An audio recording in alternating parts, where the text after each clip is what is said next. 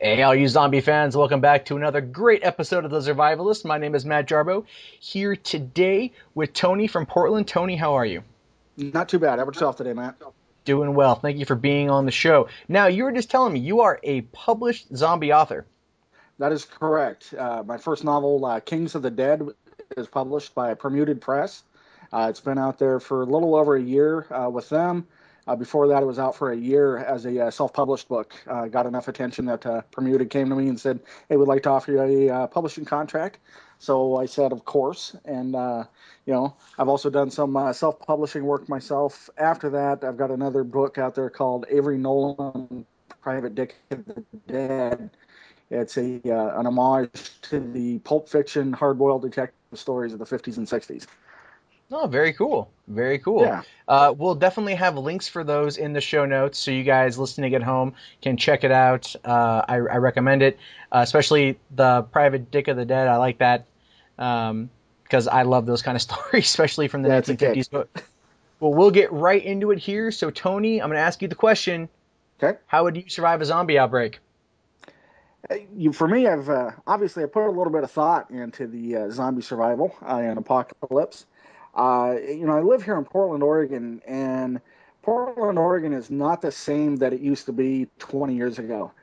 20 years ago, you drive around town and there'd be trucks every place with shotgun or hunting rifle in the back window or fishing rods and things along those lines. Now all you find is BMWs and Audis and Mercedes and Yuppies and their lattes and everything like that. I mean, the last time So I was in Portland, there was a lot of Priuses everywhere. I'm pretty sure they're still there. oh yeah, they're everywhere, pretty much in everybody's way, but they're still here. So the chances of surviving a zombie apocalypse here in Portland have reduced, in my opinion, over recent years. So I've had to step up my game in order to make sure that even if nobody else is going to make it, I'm going to have a pretty good shot at it. Sure, In order sure. for me, yeah, I have I'm not such a zombie fan that I am, just absolutely, oh yeah, zombies are coming. It's going to happen. It's going to happen. It's going to happen. No, what's probably going to happen is we're going to have some social unrest. Things are going to, the proverbial crap's going to hit the fan, and Sure. we're gonna have some problems. But I have stocked up on food and water and firearms and ammunition and all that sort of stuff. Just in case that stuff does happen. It just so happens that my favorite genre, revolves around much of that and getting prepared. So for my wife and I, it comes down to we wouldn't even have to crack our front door for the first 6 months of a zombie outbreak. We've got more than enough food and water in the house to last us for 6 months. I've got more than enough ammunition for each of our firearms to last us for several months of the entire zombie population of Portland coming and knocking on our door. Sure, sure. It's yeah, you've got to do what you got to do.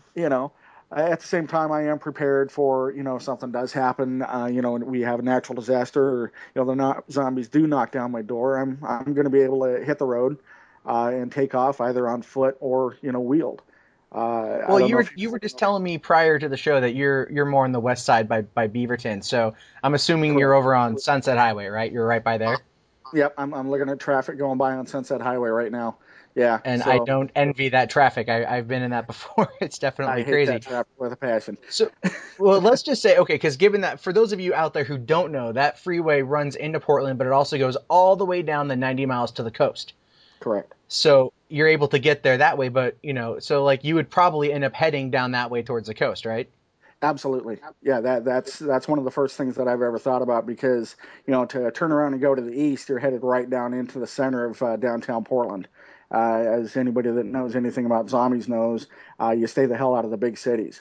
So that's the Exactly. last direction I'm going to head. It would definitely be a westbound, trip, heading for the coast. The whole idea of having the water at your back is a good idea.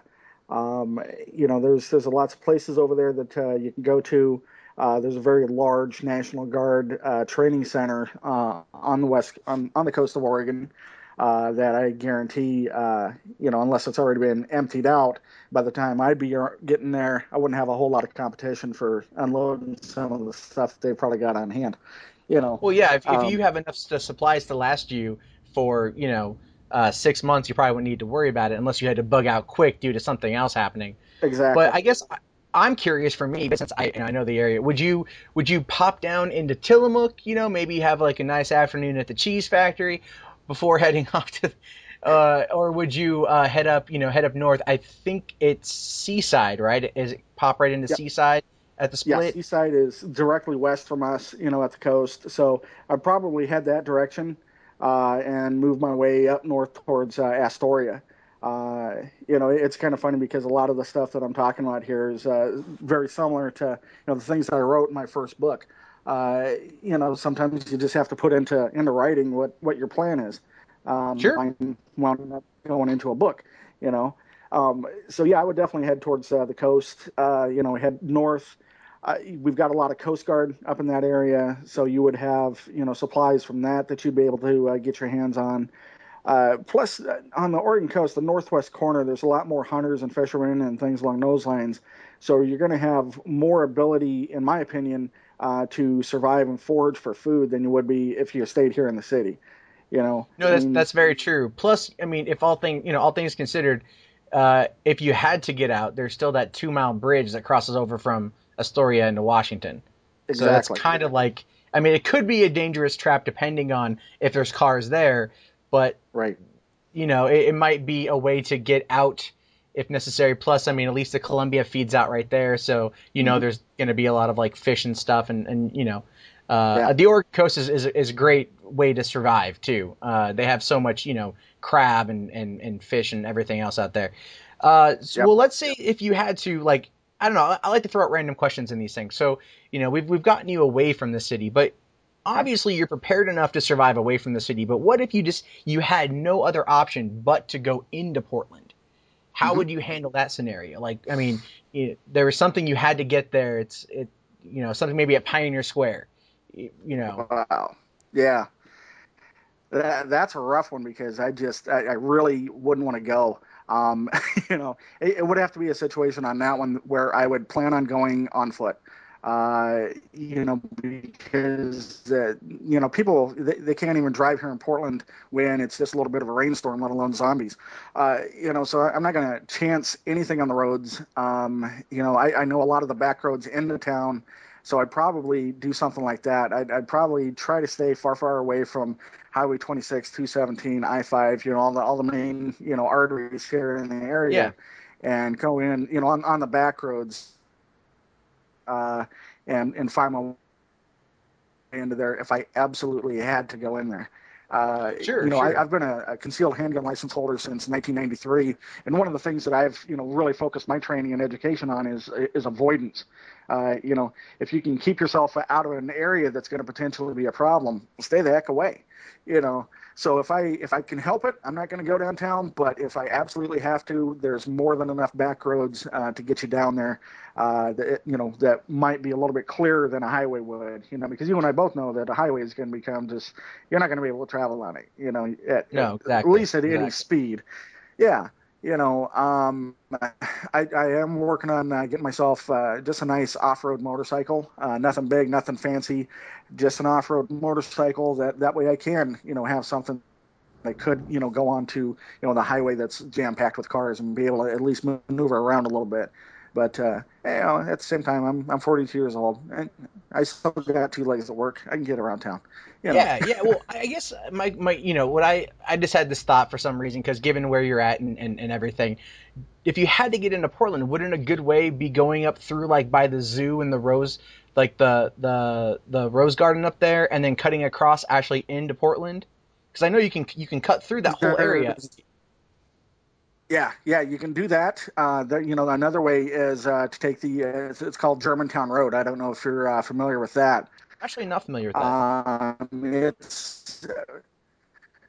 It's extremely back road, and what it does is it takes you basically straight from where I live over to Highway 30, which is 30 west and east. That would take you in through the industrial side of Northwest Portland and drops you right down into downtown Portland. Okay. That's going to be less hit because, I mean, honestly, there's a ton of sheep out here in Portland, and they're going to follow, everybody else, and everybody else is going to be like 26, or I-5 north or south. Honestly, I doubt many of them are going to be like, I don't want to take my Audi, out on Highway 30 because it goes through the industrial area, Yeah. So I believe that Highway 30 would be, not nearly as jammed up with vehicles to get into downtown as any of the other main roads would be. But Sure. most definitely you could cut off of 26, go to the zoo and then, do just like the bombers do. And they ride the kids' bikes down the hill from the zoo in downtown Portland. So That's the way to do it. And I guess for everyone Yep. who's listening who doesn't live in Portland, and I know there's a lot of them, we're not like trying to like say that Portland is better than every other city. We're just really saying that it's best to know your city well enough to know all the ways around the freeways and major congested areas. Because it really helps to know. Like, obviously, our knowledge of Portland would help get around all the problems if we had to go inside the city, which I wouldn't recommend. I'd say go to the coast because it's always going to be better. Absolutely. So, we're definitely running out of time. So I'm just gonna kind of the last question I always ask everyone on the show is, what would you do if you were bit? First off, I'd shoot the sucker that bit me. Of course. Yeah, I think that's a given. If I can't shoot him, he's going down one way or another. It would be one of those situations where, I would ask my wife or ask whoever is with me, to go ahead and put me down. Everybody else talks about hiding it. You've got that fear. Even though you're going to die, you don't want to die, so you're going to hide it. I've got enough presence of mind, with knowing everything that I know about the zombie genre and everything like that. If I get bit and if we know that it's a bite's going to kill you, type plague, put me down. And if you can't do it, then as much as I won't want to do it, I'd put myself down before it got to that point. I would not want to shamble. I would not want to hurt anybody else. So I would do what I had to do, I understand that completely, but that is definitely all the time we have for this week. Tony, thanks a lot for being on here. For all of you guys listening at home, be sure to check out our show notes to get the links to Tony's books, and be sure to also go to kzomradio.com for more information on how to be on The Zurvivalist, or thezurvivalist.com to catch all the other shows. And Twitter and Facebook at KZOM. Hell, just go to Google, type in KZOM, The Zurvivalist, and you'll find us all over the place. But Tony, thank you very much for being here. Thanks for having me, Matt. And for everyone else, we'll see you next week on The Zurvivalist. Have a good one. This episode of Zurvivalist was brought to you in part by Hope for Zombies, a community resource for all things you'll need or need to know for the upcoming apocalypse. Hope for Zombies, plan for everything at hopeforzombies.com. Thrivalist Gear, purveyors of survivalist, disaster preparedness, recreational, and homesteading equipment. They promote a ready and prepared lifestyle, so when changes do come, we as a country are prepared because our citizens are prepared. Thrivalistgear.com. ZombieGift.com is the premier site on the web for unique zombie gifts and collectibles. We feature the latest and greatest in zombie-themed gifts. You'd have to be brain dead to not visit us today. ZombieGift.com. And finally, a special thanks goes out to Super Pulse, the band providing the music for tonight's show. If you like this kind of dirty rock and roll, please find them at superpulse.org.